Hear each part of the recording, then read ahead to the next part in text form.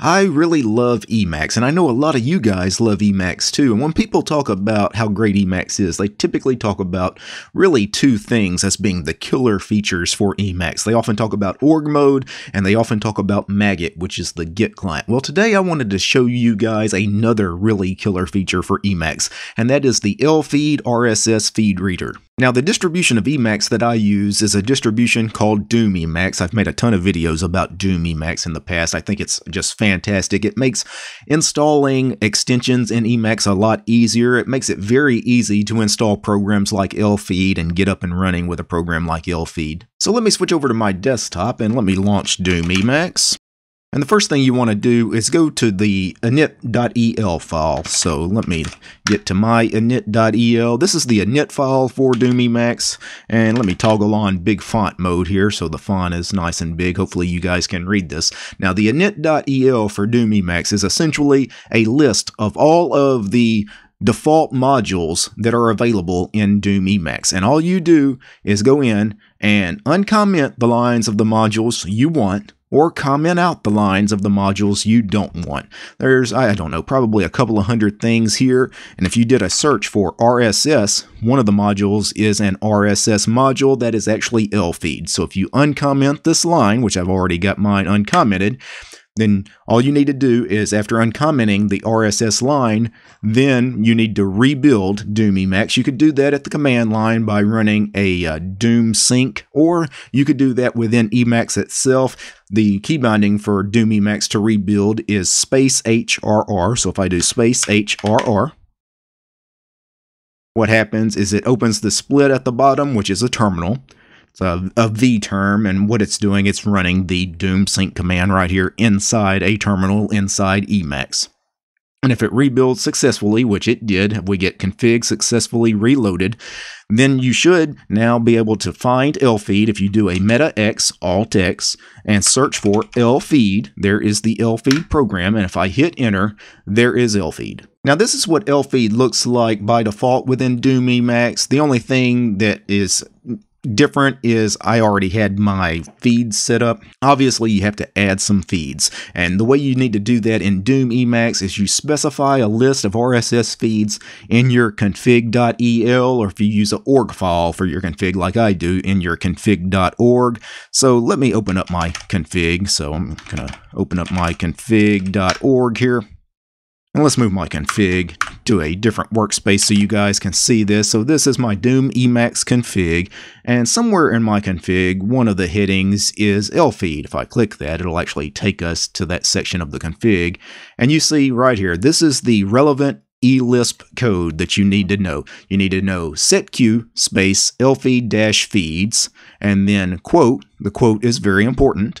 And then here inside the parentheses, we have the URL to each RSS feed that I want to appear in Elfeed. And then outside the quotes here, I have words. Typically, these words are actually tags. So it's pretty easy to just go and find all of your favorite RSS feeds, get their URLs, and then just put them in a list here. And then out to the side, just do a couple of tags, whatever it is you want to be able to search for if you want to do a tag search. So now that you've seen what I have in my config, if I go back to Elfeed, you can see right now that at the top here, that is the Emacs subreddit. That's the feed. That's r/command line from Reddit, and opensource.com, Phoronix, Elixir, OMG Ubuntu is in here, Beta News, Gaming on Linux, and a whole bunch of other stuff. And if I wanted to read one of these stories, for example, this very first story, disable basic GUI elements for Olivetti, well, I could open that, and you see I get this horizontal split at the bottom where I get a preview of that story. And if I wanted to actually read the whole story in a browser, I mean, I could click on the link here and it should open that up in my web browser of choice, which is actually EWW, the Emacs web browser. It opens in a horizontal split. That's actually a little hard to read because everything is in a horizontal split. So what I want to do is I want those Elfeed stories to appear in a vertical split. And I think the easiest way to do that is enabling a new module called Elfeed-goodies. So let me get back into my config.org, and the first thing you want to do when you install a new package in Doom,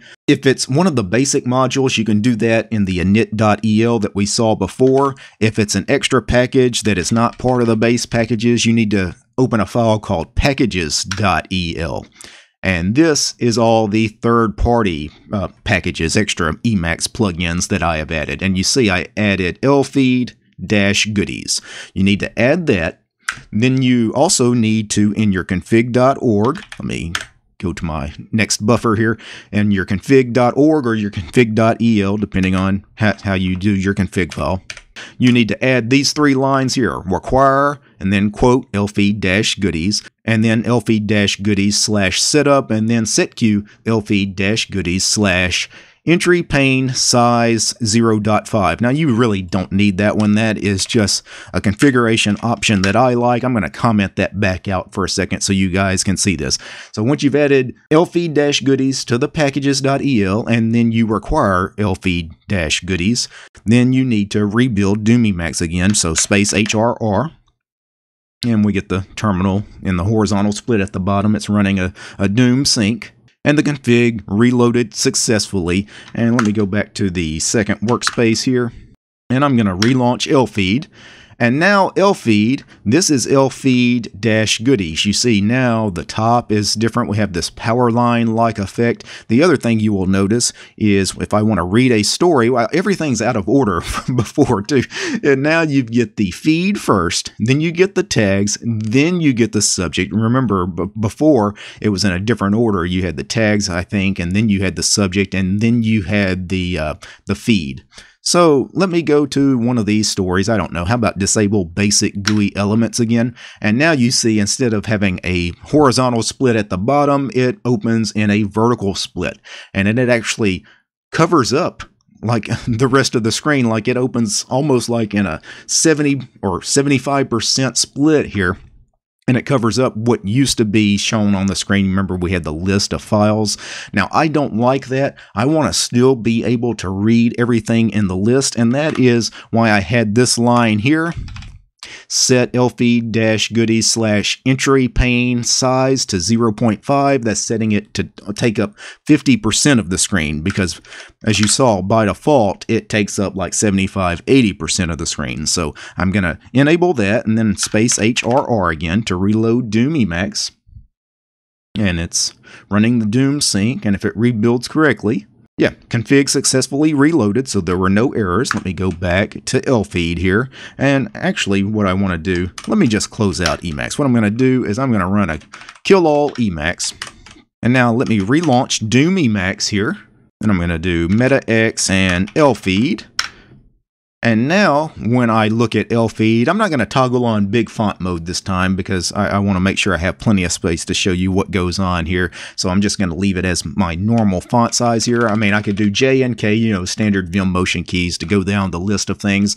And let's go to the first story, which I opened earlier. And now, instead of opening, you know, in like a 75 or 80% split where it would cover, you know, all of the text over here, it actually opens in a 50% split, which makes more sense because even if you had it opening at like 75 or 80%, typically you're going to have line wrapping at about 80 characters, I think, in this thing anyway. So you're still going to have all of this wasted space out to the far right. So I think 50% makes sense. Also, at a normal kind of like 13–14 font size, you know, you can actually display all the information. You get your subreddits or whatever RSS feed you're reading out over here. You've got your tags here.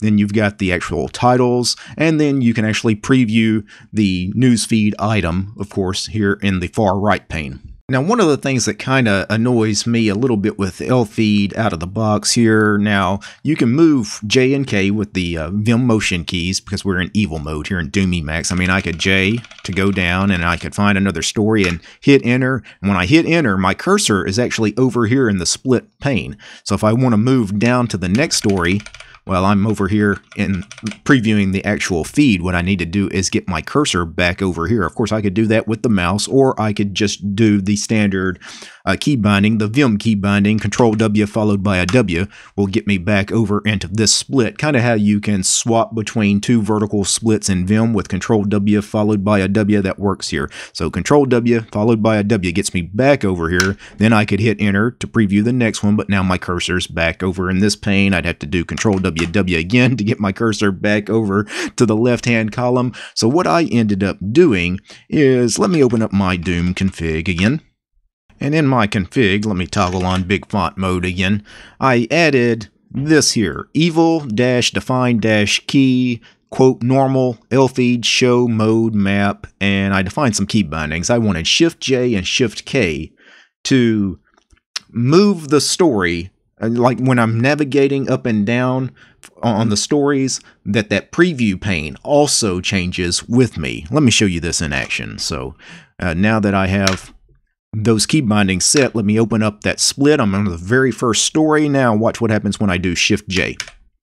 I move to the next story. Shift-J again. I just keep moving down the list of stories and I keep getting a preview of each one. And if I keep moving down, because again, Emacs is graphical. If any of these RSS feed stories have images do display, of course, inside Emacs. So that's one of the nice things, that if you get any kind of feeds that are lengthy articles with lots of images, you actually don't need to actually open them in a web browser. You don't need to open them in EWW, the browser inside Emacs. You don't need to open them in Chrome or Firefox or anything like that. You can just do all of that right here. And I really have been enjoying using Elfeed. I don't really do much with RSS news readers.